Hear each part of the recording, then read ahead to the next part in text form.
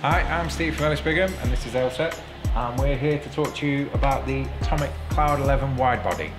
So it's our women's Piste Ski of the year.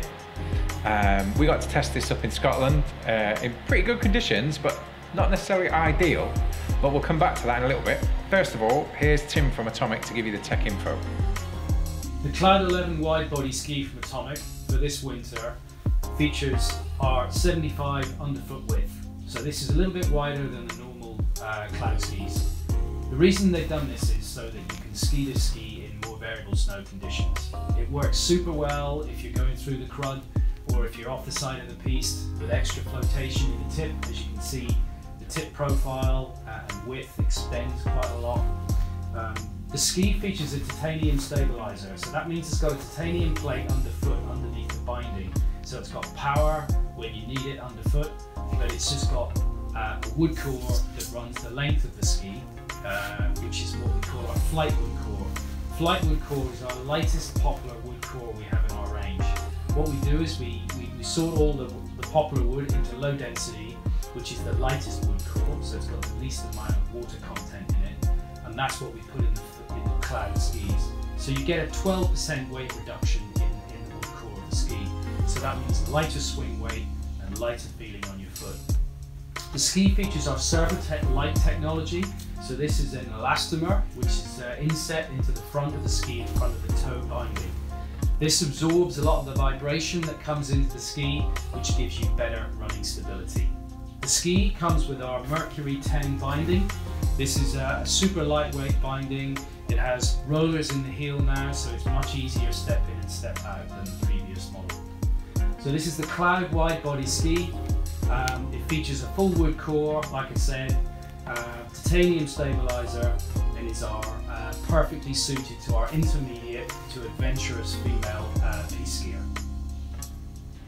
So we got to test this up in Scotland at the end of the season last year. We struck really lucky. We got some good snow, the pistes were feeling great, but weren't perfect. So probably ideal place to test something like a Cloud 11 wide body. So it is a piste ski, but as the name suggests, it's a little bit wider than maybe your average piste ski, and that gives it a bit more stability, but the construction means you don't lose any of the energy. How did you feel when you were skiing it then, Elsa? So I was in the shade it was really icy, but in the sun it was getting a little bit softer, so you kind of transitioning from one to the other quite a lot. So I found really nice, icy piste, could definitely get it on it easily, could definitely push it, could definitely grip really well.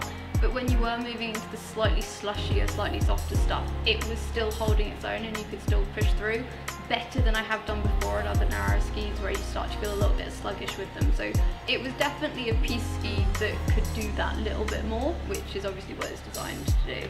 And speed-wise, were you skiing fast, slow? I'm normally quite fast. You could sit back on it. Again, it's not a ski you have to push all of the time, which I think is the beauty of some skis, is that you can really go for it when you want to, but you don't have to. And this definitely fell into that category of one that you could really blast, but then once you got a little bit tired, you could sit back and relax a little bit more on as well. And you'd happily cruise the piste on this then? Happily cruise the piste. I would prefer to go a little bit faster though. So, and you would take this ski faster? I could definitely take that ski faster. Excellent. Well, if you want a bit more information on it, have a look at our web pages.